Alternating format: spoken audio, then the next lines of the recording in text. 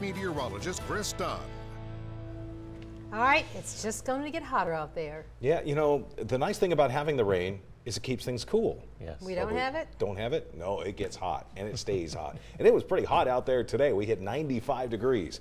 Tomorrow morning, you're driving into work or just maybe driving around, I don't think you'll need those windshield wipers, most areas. And speaking of the car wash forecast, we'll give it a thumbs up for Thursday and Friday. I think you'll be able to get by with not getting rained on too much on Friday, but Saturday, things start to go back downhill once again.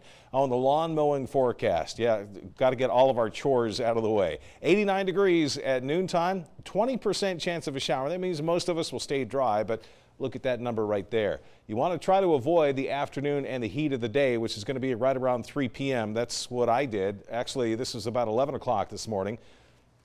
Provided my own shade right there, pushing that lawnmower. That lawnmower, by the way, is about 20 years old.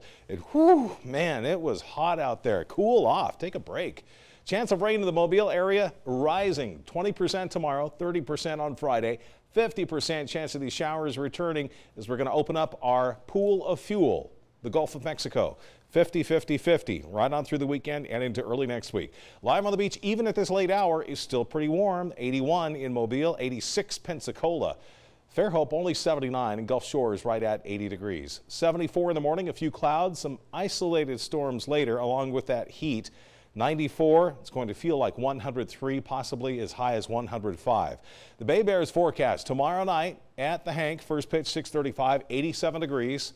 Could be maybe a couple of degrees even warmer than that if we don't have any showers around to help cool us off. Scattered clouds, afternoon Gulf breezes, 90 degrees at the beach. So here we are tomorrow morning, an offshore land breeze turns back around to a sea breeze, one or two really isolated spots. On Friday, we start to pick up a little more of an influence from the Gulf of Mexico, so we'll start to see those showers start to perk back up again. 94 in Mobile, 94 Pensacola, 95 in Milton, and 90 degrees at the beach. Here's your 7-day forecast. 94, 93 Friday, and then you'll notice as those afternoon highs go down, the chance of rain goes up. That's what we call in the scientific community as inversely proportional.